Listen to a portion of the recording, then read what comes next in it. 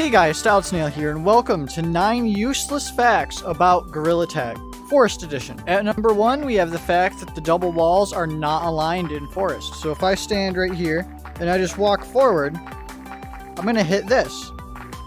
They're very slightly not aligned, and it can be very annoying for people with OCD. At number 2, we have the fact that these little steps on the ladder are not symmetrical at all.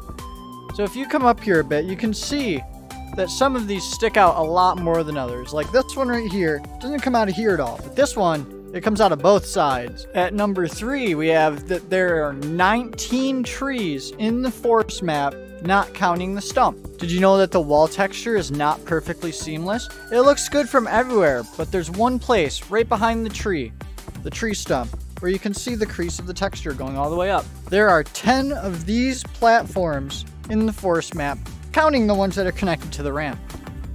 You got 1, 2, 3, 4, 5, 6, 7, 8, 9, 10. Every tree in the forest map, except the one that treehouse is on probably, have 12 branches.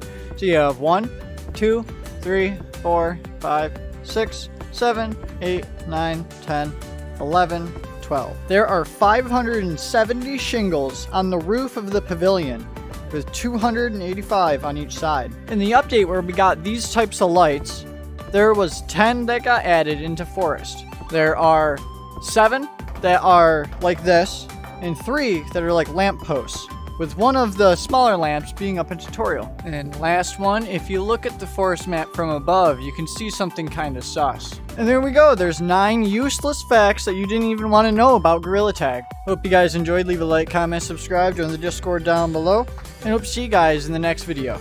Goodbye.